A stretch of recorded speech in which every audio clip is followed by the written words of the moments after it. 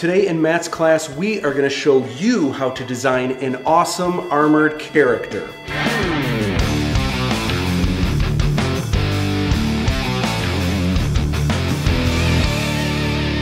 Today, hanging out with me is the incredible Phil Stone. Phil is an artist who works for Wizards of the Coast, among other role-playing game companies. You've worked for quite a few. Has worked on projects, I don't know if you guys have ever heard of Dungeons and Dragons, among other awesome games. Phil, can we design some awesome armored characters today? I thought that would be a riot to share with everybody. It would be a riot, Matt. Well, there's a lot of different things you can do. Let's talk about the different things you can do with armored characters. When I was a kid, I loved drawing stormtroopers, and I think one of the reasons I liked Star Wars a little bit more than drawing like superheroes, I wasn't that good at drawing muscles and stuff, but I felt like anything that was armor, like cylinders, it was just easier for me to construct like stormtroopers. So we could be designing something from like another universe, something like a stormtrooper. Throw some other ideas at me. What else would be an armored character?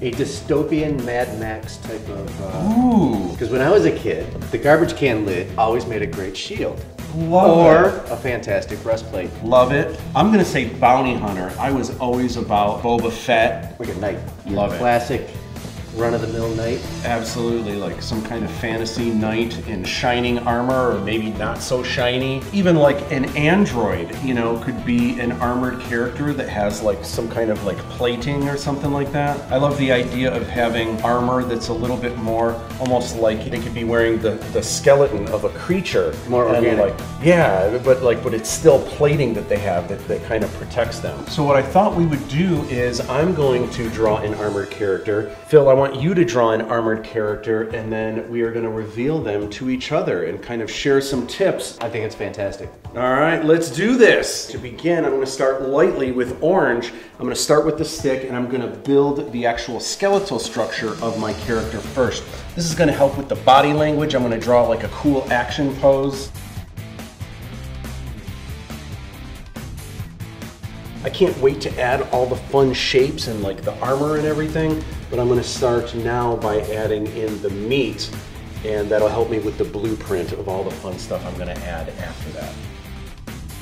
All right, so like Matt was doing, I'm just kind of going in and starting with a stick figure. I wanted to think about what kind of armor I want to do. I was kind of going with the Mad Max type of deal. You got to think of, when you're doing the armor, how much movement you can actually get. So it kind of justifies like what kind of stance you're going to have. So obviously if you're wearing like a breastplate or a cuirass or something, you're not going to do something dramatic at your waist level, because those things, obviously, if you've ever put one of those on, you don't move that well. This guy's gonna stand kind of stoically, kind of showing off his piecemeal armor where it's a little bit more organic. Like Matt was saying, put the meat in there, so we're gonna start fleshing this out a little bit. Building out his chest area here, he's kind of almost at a 3/4 pose. Putting his abs in there, I'm just kind of drawing really loose.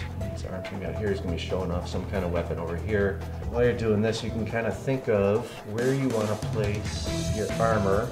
Also, full disclosure, this is the first time I've ever drawn on a whiteboard.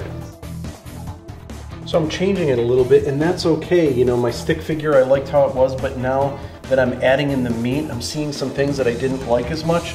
So that's okay to kind of push and pull. The idea is that you're still drawing lightly at this point before you put in all of the heavy details. He's gonna have like this wrist rocket launcher, but I'm trying to figure out what to do with this arm. Maybe he's activating it with this arm, so I think I need to just completely change. Maybe he activates it here, so if his hand is here. But then if I do that, I feel like if he's shooting, his arm needs to be out a little bit more, like this. Yeah, and then the arm down like that. This is a little too relaxed. I need to redraw this. The rocket would just kind of veer off in an upward fashion. Yeah.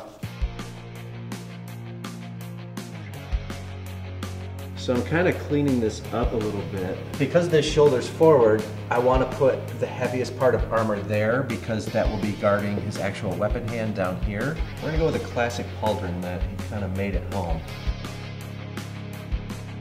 This shoulder pauldron's not going to just sit on this dude. You got to have some kind of, like, how is that staying on there? Jimmy here found some straps.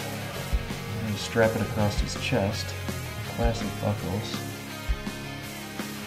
I'm a little bit happier with the setup now. Now I'm just adding in the details, and it's going to be a lot easier now that I have a blueprint of where to put all of these fun details. Well, I'm left-handed, so I was drawn from left to right, and that did not work out too well.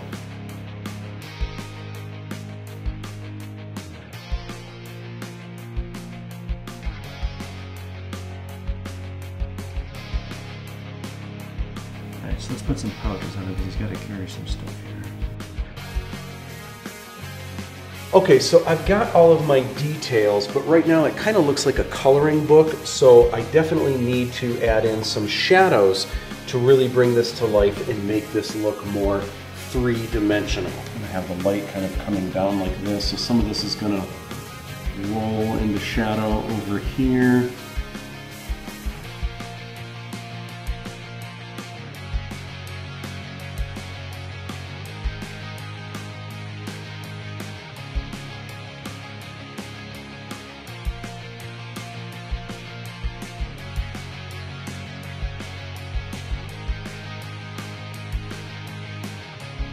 All right.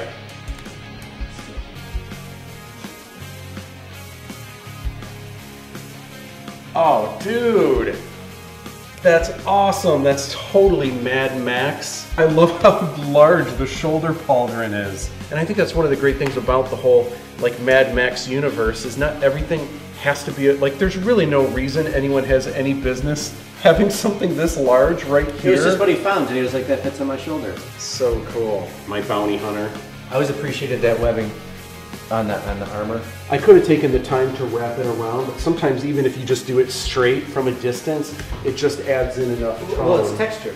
Yeah. Phil, that was awesome. Super, super cool. And I hope you guys got some great juice out of that. Come back for the next video because Phil and I are going to give you some tips, tricks, and techniques for vehicle design and some awesome methods of transportation. Can't wait to see you guys then. Come back now.